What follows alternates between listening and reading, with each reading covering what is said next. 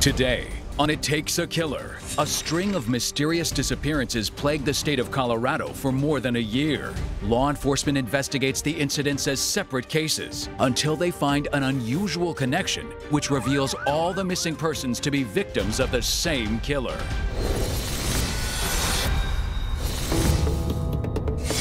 Glendale, Colorado, early February 2003. 25-year-old exotic dancer Jennifer Markham goes to a coffee shop to finally meet a man named Scott Kimball, who she's been corresponding with for several weeks. Kimball has a long history of white-collar crimes across the western United States, including Montana, Washington, and Alaska. Kimball also happens to be a former cellmate of Jennifer's boyfriend, Steve Ennis, who's currently incarcerated at Englewood Prison. Ennis told Jennifer that Kimball was someone she could trust. Scott Kimball and Jennifer Markham meet a few more times. When Jennifer relays to Scott how tired she is of her current career, he tells her he's got connections with a coffee cart business in Seattle that offers high earnings. Jennifer's intrigued by the possibility and she wants to give it a shot. In mid-February, Jennifer moves all of her furniture into Kimball's condo in preparation for a one-way trip to Seattle. What Jennifer doesn't know is that Kimball is an FBI informant who's been specifically released from Englewood Federal Correctional Institute to keep tabs on her because she's a potential government witness in a drug case the FBI is building against her boyfriend. Denver, Colorado, Friday, February 21st, 2003. Scott Kimball reports to the local FBI office to meet his case officer, Special Agent Carl Schlaff. Kimball tells Schlaff that Jennifer Markham traveled to New York City to purchase a handgun with the intent of shooting a federal witness in her boyfriend's case. Special Agent Schlaff starts looking into Markham's trip out of town. Schlaff quickly discovers Markham's car has been in a parking lot at the Denver International Airport since February 18th. However, there's no record of her getting on any outbound flights that day. Jennifer Markham has disappeared. By mid-March 2003, there's still no signs of Jennifer Markham. Making matters worse, Scott Kimball's about to be sent back to federal prison for white-collar crimes that landed him there in the first place. Since Special Agent Schlaff still needs Kimball's assistance for the Markham-Ennis case, Kimball is able to cut a deal. He agrees to plead guilty to multiple counterfeit check charges in exchange for the lowest possible sentence, if he can continue being an informant for the FBI by keeping an eye out for Jennifer Markham. Over the next few months, Kimball remains out of prison but reports nothing to the FBI. In May, with Jennifer Markham still MIA, the FBI gives up on their informant and revokes Kimball's protected status. A warrant is subsequently issued for his arrest. Denver police are also looking for Kimball as he's violated the terms of his probation from a felony forgery case in Spokane, Washington that dates back to 1999. Denver, Colorado, Thursday, June 19th, 2003. Scott Kimball is out running errands when police take him into custody and place him in Denver County Jail. Kimball tells law enforcement that a drug dealer named Jason Price, who's an associate of Steve Ennis, strangled Jennifer Markham to death. According to Kimball, Price even showed him pictures on his laptop of Jennifer's body with her hands and legs bound and her mouth taped shut. Kimball alleges that Price offered to pay him to dig up her body and remove Jennifer's IUD and breast implants, which both contained traceable serial numbers. Kimball is asked to take a polygraph. He passes. Special Agent Schlaff petitions the authorities in Spokane, Washington to drop their warrant against Kimball for probation violations so that he can remain in Colorado to assist in the Markham investigation. Kimball is subsequently released and his protected status is reinstated. Upon his release, Kimball shacks up with 39-year-old divorcee Lori McLeod in Broomfield, Colorado. He'd met McLeod back in February while gambling at the Lodge Casino. As Kimball rekindles his relationship with McLeod, he starts taking an interest in her 19-year-old daughter, Casey. Although Casey struggled with meth addiction in the past, that summer she's been in the process of turning her life around. She's even maintaining employment at a local Subway. On August 21st, Kimball shows up unannounced at Lori's job. He shows her a vial of crystals he says belong to Casey, which he claims he found at the house. By the time Lori gets home, Casey has already taken off on her bicycle and checked into a Motel 6 with her boyfriend, Celestino Boville. According to Celestino, 2 days later on the night of Saturday, August 23rd, Kimball picks up Casey at the motel, intending to give her a ride to her job at Subway. Casey never returns to the motel that night. Her boyfriend soon finds out that she never arrived at work for her shift. Worried, Celestino calls Laurie McLeod. Laurie makes multiple attempts to reach Scott that night, but he never answers his phone. When he finally picks up the next day, he refutes Beauville's account that he picked Casey up at the motel and claims he went to the mountains to scout bow hunting grounds. Laurie McLeod is concerned about her daughter's whereabouts, but since she knows Scott Kimball is an FBI informant, she believes his story and hopes that he can influence his contacts with law enforcement to help find Casey. On Sunday, August 31st, 2003, just 8 days after her daughter's disappearance, Laurie McLeod and Scott Kimball drive to Las Vegas to tie the knot. Weeks go by with no sign of Casey. Then one day, Laurie comes home to find one of her daughter's gold necklaces hanging off a doorknob. Shortly thereafter, on a separate day, Casey's makeup case goes missing. Laurie's landlord tells her that he saw Casey and her boyfriend driving nearby. Kimball reassures his new wife that Casey must be around, but is probably just not ready to talk. By the end of 2003, Casey still hasn't returned home. In July 2004, Scott's 8 and 10-year-old sons from a previous marriage come for a visit. The 10-year-old ends up getting a critical head injury, which will require him to spend weeks in the hospital and rehab. When Kimball's 60-year-old Uncle Terry hears about his grandnephew's accident, he rushes from Alabama to Colorado to help out. Terry Kimball decides to stick around. He moves into Casey's bedroom as she's still missing. Late that summer, Laurie McLeod Kimball returns home to find a sofa in the yard, which is covered in vomit. Scott tells his wife that his uncle's dogs created the mess. Neither of the dogs, Terry's truck or his Uncle Terry, are anywhere in sight.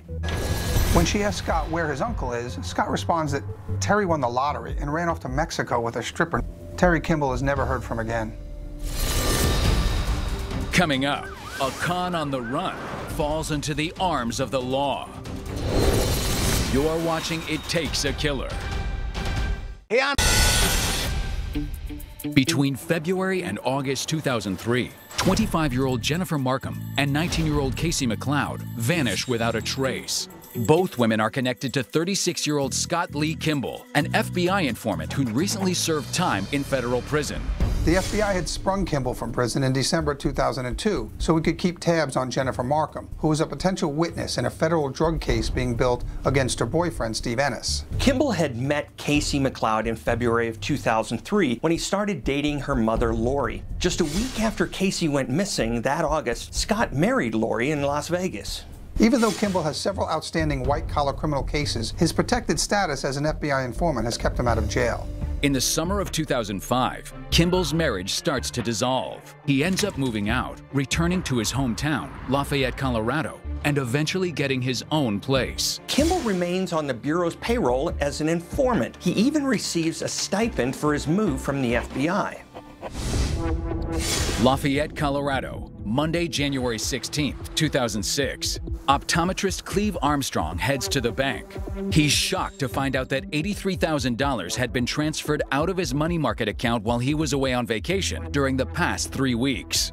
$55,000 of the missing money had been paid out in the form of checks to two businesses, Rocky Mountain All Natural Beef and Rocky Mountain Cattle Company. Scott Kimball owns both companies. The headquarters of Rocky Mountain All Natural Beef is next door to the bank in the same office building as Armstrong's optometry clinic. On Friday, January 20th, Lafayette Police Detective Gary Thatcher goes to Scott Kimball's office to investigate. Kimball's office is in the basement of the building, near a poorly secured closet where Cleve Armstrong keeps sensitive financial records. Detective Thatcher digs around through Kimball's office trash can and finds several pieces of paper with what appears to be practice versions of Cleve Armstrong's signature. Thatcher also finds a form that suggests Kimball fraudulently collected insurance money on a Jeep he recently wrecked. Thatcher soon searches the home in Broomfield, where Kimball used to live with his wife. There, on the property, he finds a box trailer which Kimball reported several weeks earlier as stolen from the front of his office. The white-collar con artist seems to be back in the fraud game, only now he's missing in action. Detective Thatcher starts a dialogue with Kimball's estranged wife, Laurie McLeod. Laurie soon reveals to the detective that she's suspicious of Kimball and thinks he might possibly be involved in her daughter's disappearance, which was 2.5 years earlier. By the end of January 2006, Scott Lee Kimball is wanted by multiple law enforcement agencies. The U.S. Attorney's Office wants him on parole violations, while the FBI wants him in connection with the disappearance of Jennifer Markham. Federal agents get a warrant for his arrest. It takes them nearly 2 months before they're able to track him down in Southern California. Coachella Valley, California. Tuesday, March 14, 2006. U.S. Marshals pursue Scott Kimball on a high-speed chase through the desert down Route 86. Kimball doesn't stop until he runs out of gas on the outskirts of Mecca, California. He gets out of his truck, kneels on the ground, and immediately surrenders. Kimball is subsequently extradited back to Colorado. Meanwhile, Boulder County, Colorado prosecutors Katarina Booth and Amy Okubo review the missing persons cases of Casey McLeod and Jennifer Markham. The feds are unwilling to launch a missing persons probe, so the prosecutors decide to build a case against Kimball for check fraud in the case against optometrist Cleve Armstrong and insurance fraud regarding his Jeep and box trailer. This will allow law enforcement to keep him behind bars until they can figure out how to prosecute him for other suspected crimes. In late June 2006, Casey McLeod's father, Rob, is online when he comes across a news article about Bob Markham's search for his daughter, Jennifer. The article mentions the name Scott Kimball, his ex-wife's second husband. Rob McLeod, his ex-wife Lori, and Bob Markham meet up at Bob's house in suburban Denver. When Markham asks Lori if there was anyone else in Scott's orbit who might have disappeared, she mentions Uncle Terry. Bob Markham and Rob McLeod then go to the Denver FBI to share the information they've compiled in auto dated the day after her disappearance. When they take the information about the receipt back to Scott and ask him about it, he explains that he was scouting hunting locations that day in the area. The authorities would later search Kimball's box trailer and find a bag containing Casey's subway hat, zip ties. In March 2006, U.S. Marshals capture 39-year-old ex-con turned FBI informant Scott Lee Kimball, who'd been on the run for more than 2 months. By the fall, Kimball is sent to a Montana prison to finish out a sentence for an old conviction. But back in his home state of Colorado, he faces a variety of check and insurance fraud charges, while also being the target of an FBI investigation into the missing persons cases of Jennifer Markham, Casey McLeod, and his own uncle, Terry. FBI Special Agent Jonathan Cruising and Lafayette, Colorado Police Detective Gary Thatcher embark on a massive investigation into every aspect of Scott Kimball's life. Denver, Colorado, Saturday, November 18, 2006. Special Agent Grusing meets with Jennifer Markham's father, Bob, at police headquarters. According to Markham, when he contacted the FBI in 2004 after Jennifer's disappearance, Agent Carl Schlaff had put him in touch with her FBI handler, a man Schlaff would only refer to as Joe Snitch. Bob says he and his ex-wife Mary Willis met Joe Snitch in Colorado in August 2005. That's when this Joe Snitch informed them that Jennifer was dead and offered to show them where she was buried in the mountains near Rifle, Colorado. Later that same month, Agent Grusing discovers evidence of fraud in a bank account belonging to Scott Kimball's uncle, Terry. Terry Kimball had never been involved in any illegal financial fraud before, so this activity stands out to Agent Grusing as possibly the work of Scott Kimball. Westminster, Colorado, Tuesday, April 10, 2007. Investigators interview Scott Kimball's ex-wife, Lori McLeod, at her home. They mostly talk about her daughter Casey's disappearance. Lori allows them to look through boxes belonging to Scott, which she'd kept. Inside, the investigators find Casey McLeod's 2003 date book and her subway work schedule, as well as a receipt from the North Park Supers grocery store in rural Walden, Colorado, dated the day after her disappearance. When they take the information about the receipt back to Scott and ask him about it, he explains that he was scouting hunting locations that day in the area. The authorities would later search Kimball's box trailer and find a bag containing Casey's subway hat, zip ties, electrical tape, and a pair of women's shoes. Seagoville, Texas, Thursday, October 11, 2007. Agent Grusing and Detective Thatcher enter federal prison to question Steve Ennis, who was Jennifer Markham's boyfriend at the time of her disappearance. Ennis confirms that back in February 2003, Jennifer was supposed to go with his former cellmate Scott Kimball to Seattle to start a new career. Ennis claims he saw Kimball visit with another inmate named Stephen at Englewood Correctional Institution. Ennis overheard Kimball tell the other Stephen that he and Stephen's girlfriend Leanne had been committing check frauds in the Nevada desert, but the girlfriend had ended up dead. Law enforcement quickly determines the other inmate named Stephen is Stephen Holly. They review Holly's prison visitor records and notice the name Leanne Emery pops up multiple times. They soon learn that Emery disappeared a month before Jennifer Markham. Grusing and Thatcher visit Emery's father Howard at home in Centennial, Colorado. Howard tells the investigators that before Leanne vanished, she was hanging out with a guy named Hannibal, who she'd met through Stephen Holly. Her credit cards were maxed out and her checking account had been overdrawn prior to the discovery of her abandoned car in Utah. The situation has Scott Kimball's MO all over it. Florence, Colorado, Wednesday, October 31st, 2007. Agent Grusing and Detective Thatcher question Stephen Holly inside Florence Supermax prison. Holly confirms that his former friend, Hannibal, is indeed Scott Lee Kimball.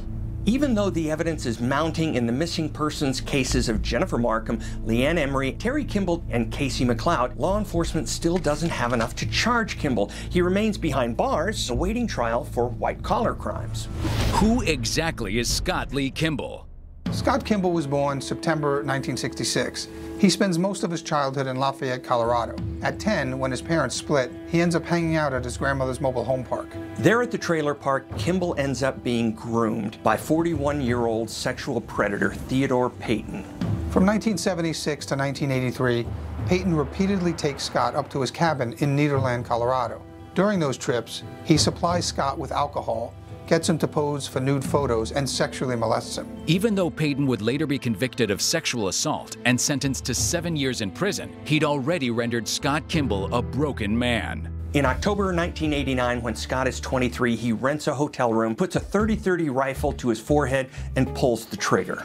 The bullet glances off his skull and lands him in the ICU. He recovers, but his cousin Ed would later say it was like Scott lost his conscience as a result of the head injury.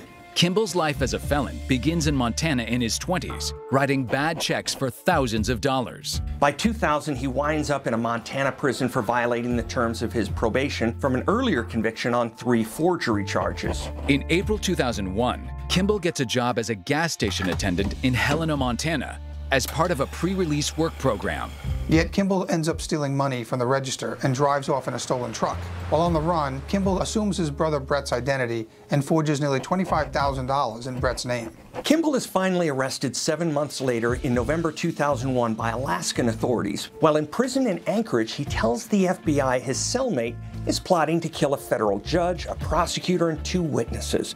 This marks the point at which the FBI opened him up as a confidential informant. Coming up, the downfall of Scott Lee Kimball.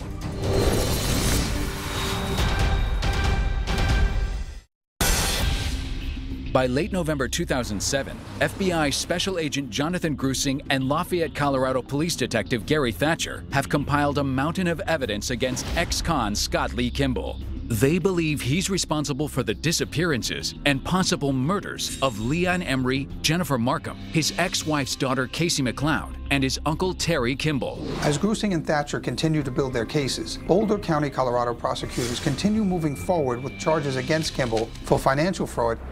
In April 2008, Special Agent Grusing visits Scott Kimball in prison. Agent Grusing has interviewed Kimball a lot, but on one particular Q&A on April 7th, something seems to jog his memory about Casey McLeod. Kimball suggests that Casey may have overdosed on drugs on National Forest land. He recalls a receipt he found dated the day after Casey's disappearance. It was from a North Park Super's grocery store near Route National Forest. Agent Grusing subsequently calls the U.S. Forest Service, saying he's in search of human remains, and he's informed that bones and a skull had been found at the Route National Forest the previous September. Agent Grusing and Detective Thatcher meet with Jackson County sheriffs the following day. They find out that the remains belong to a Caucasian female who'd been dead for 2 to 5 years. They send the remains to the FBI lab in Virginia for further identification. It's confirmed. The bones belong to Casey McLeod. In July 2008, Grusing and Thatcher catch another big break when blood evidence belonging to Kimball's missing Uncle Terry is found in the carpet at the house in Broomfield where Scott used to live. In December 2008, Boulder County prosecutors offer Kimball a deal. The deal has 2 parts. First, Kimball must admit to stealing the $55,000 from optometrist Cleve Armstrong and accept a 48-year sentence as a habitual offender for his other white-collar crimes.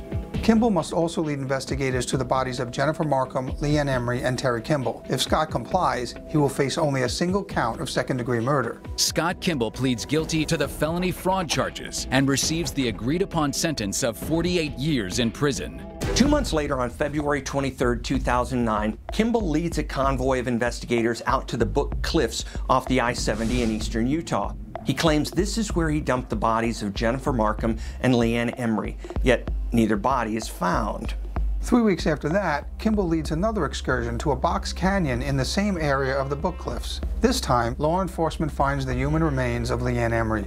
An analysis of the scene reveals Leanne was kneeling when she was shot in the back of the head with a .40 caliber bullet.